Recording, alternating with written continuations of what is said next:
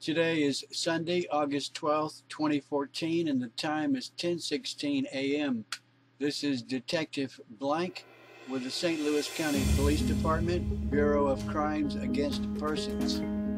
I'm here in a conference room on the Division of Criminal Investigation at the St. Louis County Police Headquarters building. Also present in the room with me is Detective Blank, also of the Bureau of Crimes Against Persons, and we are conducting an interview in reference to St. Louis County complaint number 14. Okay, and present with you is your attorney, Blank, and you yesterday had previously had a conversation with a Blank, with Detective Blank. Is that correct? Correct. Okay, and that took place at the Ferguson Police Department. Is that correct? It started there, yes.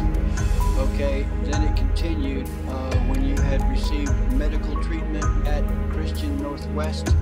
Correct. Right, okay.